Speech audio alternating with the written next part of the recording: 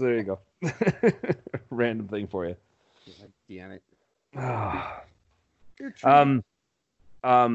Do you give me like 2 minutes? No.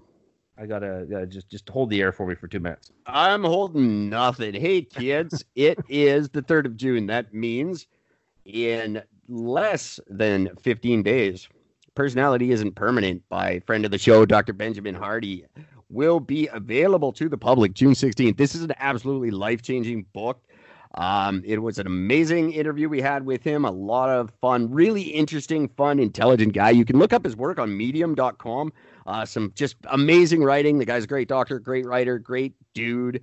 If you are a podcaster, he is looking to be a guest. You can get in touch with him at benjaminhardy.schedule, I believe. Or schedule. No, I think that's what it is. I'll throw something up on our website to confirm. But this book is absolutely amazing. I found it life-changing, and I want everybody to run out and buy a copy on June 16th. It really will change your life, and it's do that. Go do that. Also want to say hi to friend of the show, Russell Nolte. He is the brains behind Wannabe Press, a great indie publishing house with some great titles to its credit. He also has a resource site for writers. It's called thecompletecreative.com, and it's an awesome, awesome free site for writers just looking for help in all kinds of writing areas. So check him out, russellnolte.com, thecompletecreative.com. Get your write on. It's a good time to do it, too. Who else? I'll say hi to our very good friend Adrian DeBarros. Check him out and his Nerdy Girls on Instagram, Facebook, all the usual suspects. Great rapper, great guy, funny dude, and always a pleasure to talk to. We had him on a horrible episode of the show just recently where just plagued by problems, but in his usual fashion, he was just cool as a cucumber and played it off like it was no big deal. Very, very awesome guy. Yeah, he's a great guy. Oh, are you back? Yep. All right. So that's it. I'll stop there for now. Do that. And then send me an email at gwynethpaltrowsvagina@gmail.com, and I'll send you a pen and a postcard and maybe a personalized t-shirt. But you will always, everyone who contacts the show will get the pen, the postcard, and if I like what you write enough, the authentic Eric and Gord certificate of awesomeness. Those don't just get given away. I don't even have one. No, you don't. No. And I wouldn't go waiting by the mailbox for that either. There is also now, because we have the means to do it, there could be some custom-made t-shirts available to you guys if you want a limited edition Eric and Gord t-shirt. I might have a couple. So stay tuned in the next episode or two for more details on that. There's some damn good t-shirts, though, I'm telling you. Handcrafted.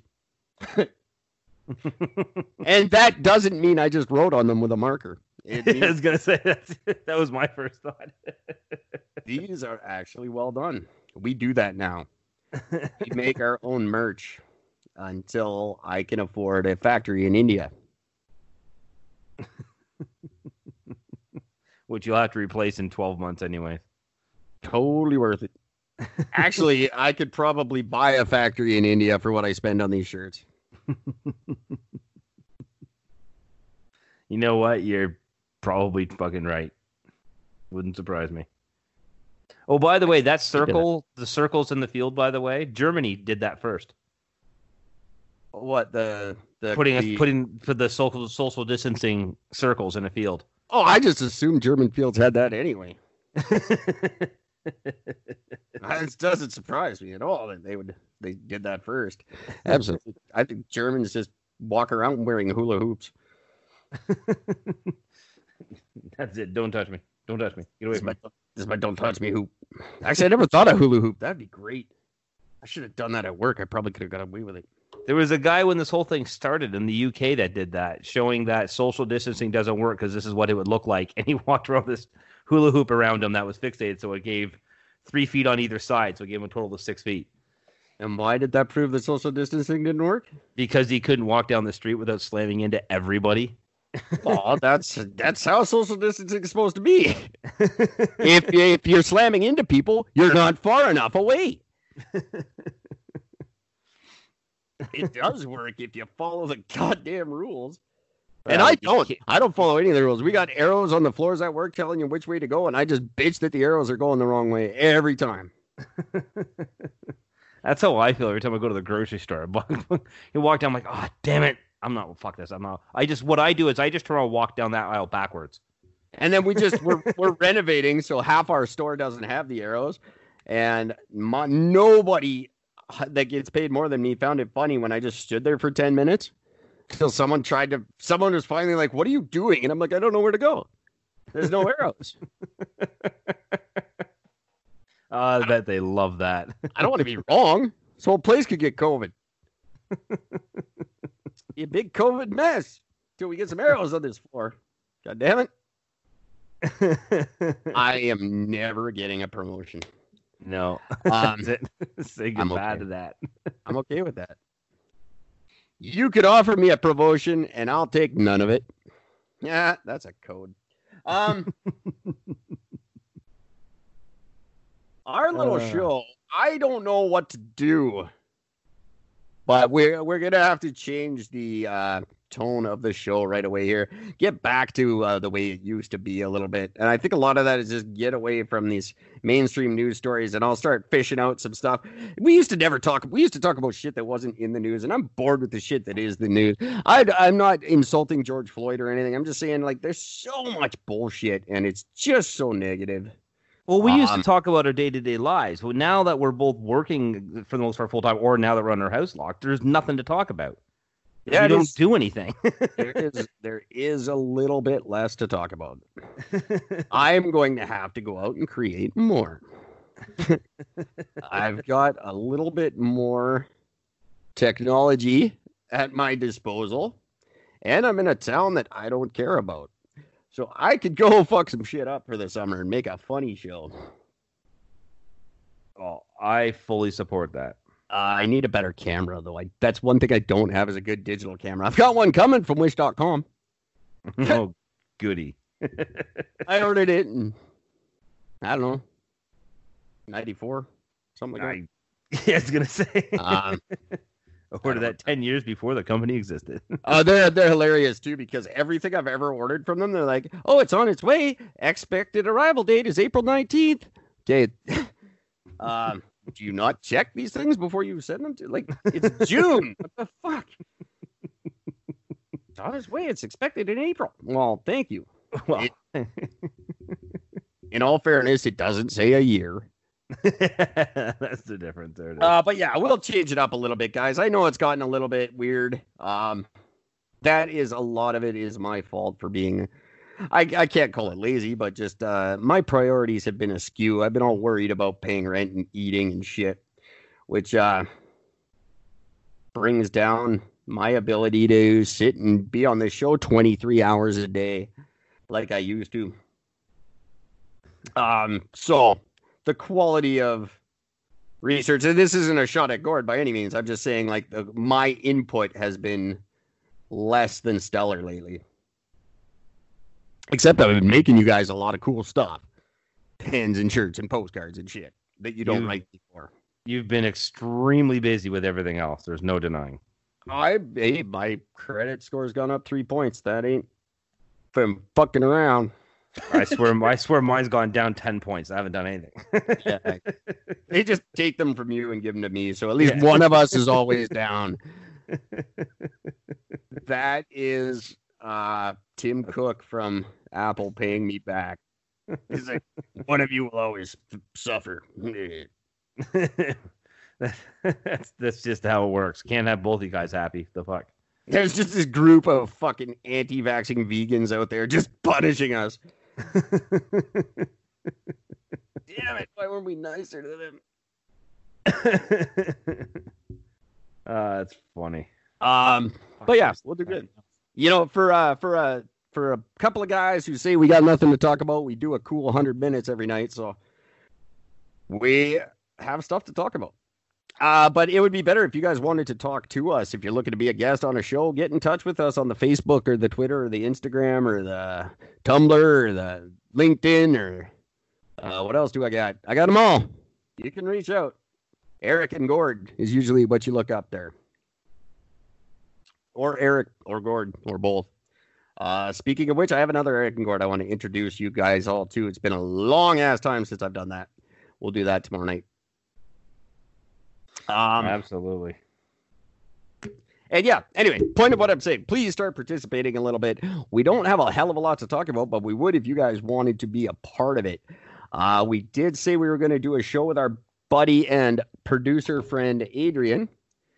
That should be coming up right away whenever he has time. This guy, you guys all know Adrian. He's been on the show a few times now. He will like get in touch with the show and be like, can I be on? I really want to be on. And we'll be like, yeah, we're going on at 8. He's like, I can't do 8. And then we won't hear from him for 6 months. Yep, that's about right. It happens like 3 times a week. Nah, yeah. Not that much, but can I be on your show? Yeah, we're on from 7 till 9. I can't do 7 to 9. And then they'll throw out some, can you do 2 a.m.? No. Dumbass. What days do you guys do the show? Monday, Tuesday, Wednesday, Thursday, Friday, and Saturday. Shit. I was hoping for Sunday. All right, bye. It certainly seems like that. Oh, my God. We can literally have you on the show any day of any week except for Saturday at noon. God damn it, that's all I ever want. That's the only time I want it. Just forget the whole thing. I'll go stab something. That's noon my time, right? If it was noon Gord's time, then I could do it. Oh yeah, that's the other one. Never has a cause. What time? Is that Central Time? No, that none of us are in Central Time. What are you talking about? What time zone are you? The same as you. Yeah, I gotta go. That doesn't sound anything like Adrian. I don't know why that would be my Adrian impersonation, but there it is. Couldn't possibly sound less like him. Someday when I see him, he's going to hurt me very, very badly. But yeah, we'll get him on. And then somebody else, whoever else you want to be on, we're wide open. Also look for us on Blog Talk Radio. We're going to be doing that. I'm going to try to figure out a way to do both at the same time. So that I can be doing that and this. I don't know how I'm going to do that because I just broke my computer, but we'll figure it out. I don't know if I have the footage of that, but I'll put it up one day. You guys can listen to that. That's spectacular. You can hear me. I should put like a compilation episode together of me doing shit. Like the one where I get bear sprayed and then me breaking the computer. The egg thrown at you. Me getting egged. There's been a lot of me getting stuff on this show. That'd be a fun one to do. Anyway, and your social experiment for the escalator. I should do that again. There's no escalators in Kelowna. Kelowna doesn't have escalators. Kelowna doesn't have tall buildings. They can't. Oh, can't they just put one of those long ones down for like lazy people not have to walk? The airport has those, I believe. There you go.